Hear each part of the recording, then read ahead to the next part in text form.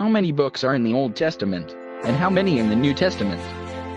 You are right to call them books. The Bible is not a book. It is a collection of 66 books, written over a span of 1,600 years, across 3 continents by over 40 writers inspired by God in 3 languages. 39 in the Old Testament, and 27 in the New Testament. The anti-Christian Catholic cult tried to add 7 extra books, but these were never considered scripture.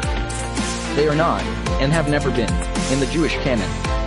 Josephus explicitly excluded them from his list. Philo, 20b.c-5080, neither mentions or quotes them. They were never quoted or alluded to by Jesus Christ or any of the apostles.